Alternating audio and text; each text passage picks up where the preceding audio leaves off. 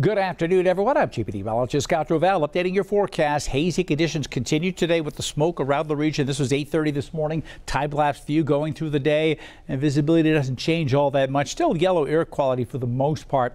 Nothing real terrible, but it's a little worse up north. 84 degrees in the valley. That was at noon. Go a little later than noon. 85 degrees. Temperatures creeping up. This is the view from Long Valley. Ugh. View from Tamarack Resort. Just smoky conditions. Fires all over the place. And we're going to get some relief here as we head into the middle part of the week. Starting tomorrow afternoon, showers and storms moving in. In the meantime, it is just smoke and high clouds still tracking across from Oregon and through central Idaho as well. So here's the big picture. High pressure beginning to lose its grip. Still hot over us for today, but look at this low pressure system now beginning to dive south, scooping up moisture from the Pacific. Cooler air. This cold front will come through about midday through Boise tomorrow with some showers and storms along it and behind it, and some heavier downpours are likely, maybe even some flash flooding on some of the burn scars.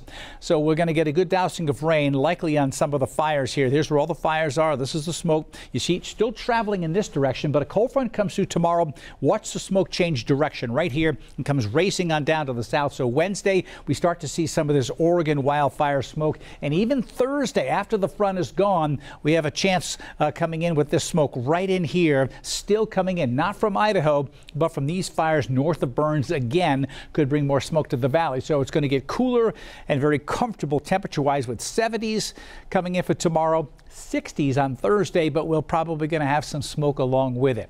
Now, when that front comes through tomorrow, there's a marginal risk for some severe weather with the thunderstorms that pop up. Boise is in that area, Mountain Home as well, up through Stanley and up into western Montana as well. So that's slight or marginal risk for some thunderstorms that could produce gusty wind, which should exceed 58 miles an hour, or the possibility of hail getting up to an inch in diameter.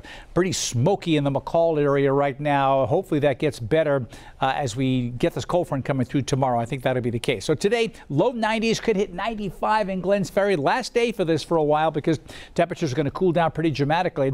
Here's the future cast. You see the clear skies now, a few storms near Riggins. Then this is tomorrow. Midday, a front goes through. It's over to the Magic Valley by then, but the showers and storms scattered about in the afternoon. Gusty winds with showers and storms. Look at this wave of moisture coming through the McCall area. This could be really nice to douse the fires Wednesday evening and Wednesday night. And this is also 3 o'clock in the morning Thursday. That blue represents snow and all the higher elevations above about 8,000, 8,500 feet. I think Thursday is going to be quite dry for the Treasure Valley. In fact, even west central mountains will probably get some showers and storms developing later, but this is Thursday night. Things have cleared out. So the best chance for showers for the Treasure Valley is Wednesday afternoon, evening, and night. I think on Thursday there could be a lingering shower, but it's not going to be a wet day on Thursday. Please keep that in mind. For central Idaho, it'll be drying out Thursday, but popcorn showers will pop up later in the day. The lion's share of the moisture from this storm will be Wednesday afternoon through Wednesday overnight, and then it tends to dry on out. So how much moisture are we going to get? Let's take a look at the numbers here. This is the latest. This is our Barron computer forecast model. It's a proprietary software. This is a little bit more high resolution. It still shows not significant rain in the valley. I don't expect that, but we could get a few heavy downpours mixed in here as well. But when you get into the central mountains now, you see that risk of that chance of getting some good rain on this fire here, from the lava fire here, 37/100ths of an inch. We're getting closer, and this is the Boulder fire in here as well. You've got this fire here burning in Southern Valley County.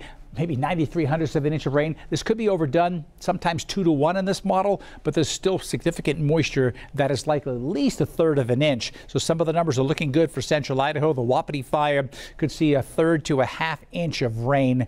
That's really going to help knock things down a bit. So here's today. Dry conditions, smoky, 91 degrees, no big change. But tomorrow, big changes. That cold front comes through as temperatures are trying to climb. It'll be a mild morning at 61, but it's just not going to warm up from there. The front comes through, then temperatures will hold steady in the 70s. Showers, thunderstorms will come in, and then a chance for rain showers on Thursday. There's 50% chance. I'm going to change this here in my updated forecast coming up. I just don't think it's going to be that big of a deal. It's Wednesday afternoon, Wednesday night.